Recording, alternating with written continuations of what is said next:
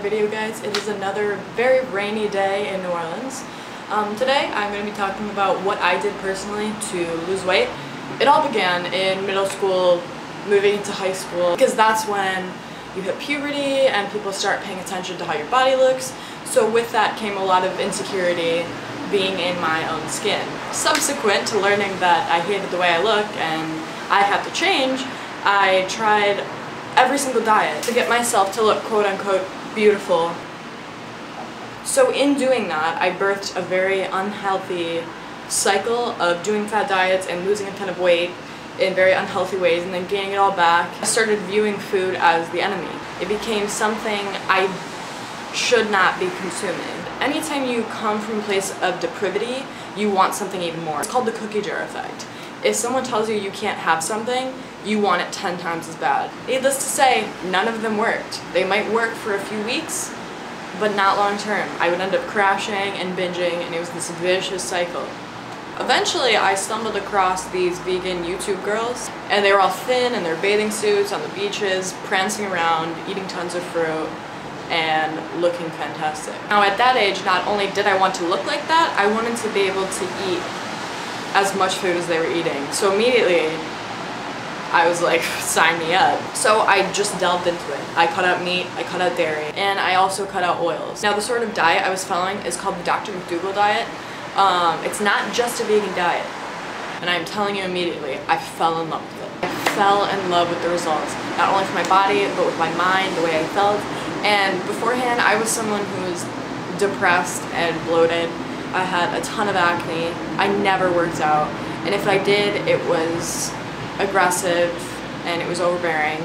And it was simply to lower that number in the scale. It was never about my health. After I switched to this diet, a whole new mindset came into play. And that might sound odd, but when you start feeding your body with the things that it needs, everything shifts. I finally had the body that I had always been dreaming of, but it stopped being about that. I realized that the whole time I was focusing on the way wrong things. So I started doing sports. I was fueling my body with healthy carbohydrates, vegetables, fruits, starches, and your body wants to burn that energy. I had to go for runs. I wanted to go for runs. I would eat a meal of potatoes and vegetables and fruits, and I would be energized after the meal, versus how I used to be eating. I would feel deprived, and I would feel fatigued, and I would feel heavy.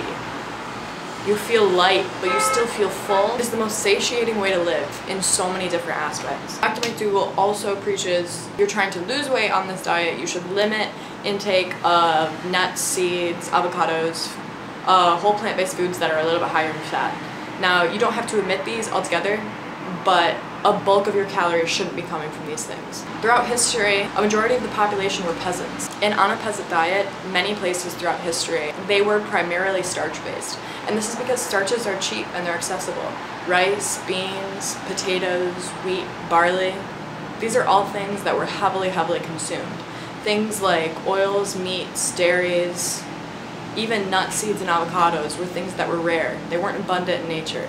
So it was rare that you would eat a ton of cashews or eat a big fat burger. It was rare that you would slaughter the family cow to eat it. This is not a fad diet, but I saw immediate results. There's a good chance you will too. I'd say you're in Babylon. I'm sure you're skeptical about it, because I would be. I would just give it a go, give it a try. Whatever your reason may be, there are way more benefits to this than you would probably expect. I just want you to know that I just can't keep this to myself, because it is something that has changed my life. Not to sound cliche, but it has. And so I wanted to share that with you guys, if you're in the same situation that I was in. Because you don't have to feel like that, you don't have to live like that, you don't even have to look like that if you don't want, you know. I will add that I'm not currently super strict on the diet, just because we are traveling right now, and not to say it's hard to eat that way on a diet, but I've made the decision to give up a few of those amazing things temporarily to experience culture and experience good vegan food. Just have a little fun while we're in New Orleans and while we are traveling the country. You don't have to limit yourself. Even if you don't want to stick to this diet, if you're doing it a few days a week, that's great. It's progress. Step in the right direction.